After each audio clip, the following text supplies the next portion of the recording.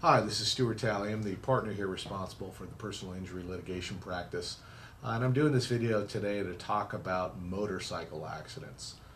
Motorcycle accidents sometimes are accidents that have some of the most significant injuries of any type of case that we handle.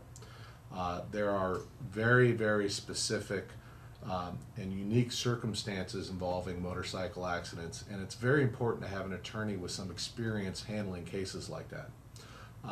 One of the things that we've discovered is that in motorcycle accidents, there's lots of biases that people have against others who ride motorcycles.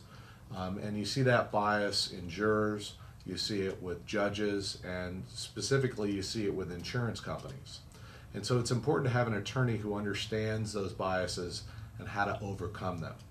Another thing that often comes up in motorcycle accidents is even if the accident doesn't involve another vehicle, there are often other theories of liability that come into play. For example, was the protective equipment being worn by the rider defective somehow? Was the motorcycle defective some way? Was there an unsafe road condition? Oftentimes, a city or a county can be responsible for having an unsafe road condition because lots of times roads are not designed to safely handle motorcycles. So if you've been involved in a motorcycle accident, please give us a call.